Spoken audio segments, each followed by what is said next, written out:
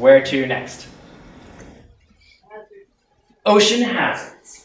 Everyone loves to talk about big, scary ocean hazards and death. This is an artistic representation of a tsunami, the Great Wave of Kanagawa. This is a not-so-artistic representation of another tsunami that hit Japan in 2011 after the magnitude 9 earthquake off the coast. We're talking about huge forces. And yet, tsunamis are not the only ones, the only features, the only hazards that the ocean can produce. Because of heat release and precipitation, the ocean generates, again, some of the largest forces on this planet. This is a typhoon. Again, measuring in terms of nuclear bombs, a typhoon, while it's raining, can release the equivalent amount of energy as 10 nuclear bombs in 1 second. Imagine one of those hitting into your coast. We've already talked a little bit about the ways that ocean plates are related to hazards that we experience and have throughout history and will continue.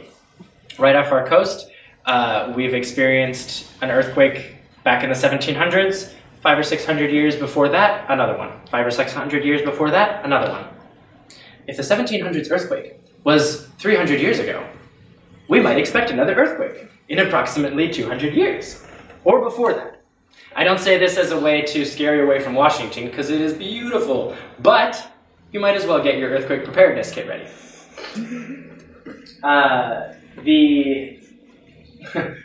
The earthquake that hits the coast of this full margin rip will extend all the way from Vancouver Island to Northern California.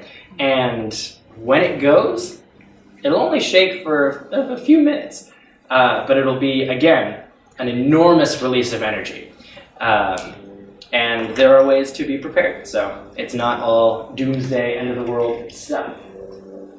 That's what I was talking about. But of course, there are other hazards in the ocean, or triggered by the ocean, that aren't huge, catastrophic, unmovable forces.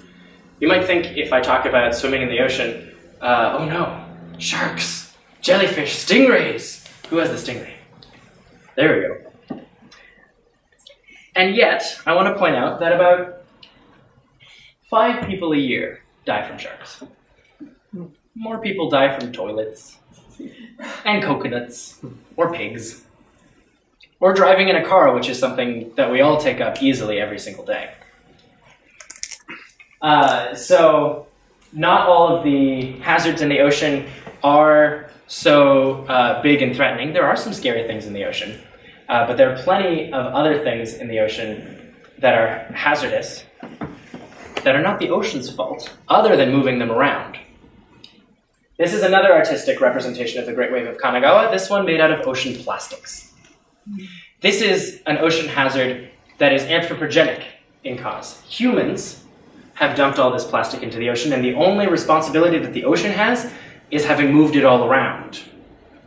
And of course, this breaks apart and gets into the food chain and affects things like resources. It affects even ocean chemistry.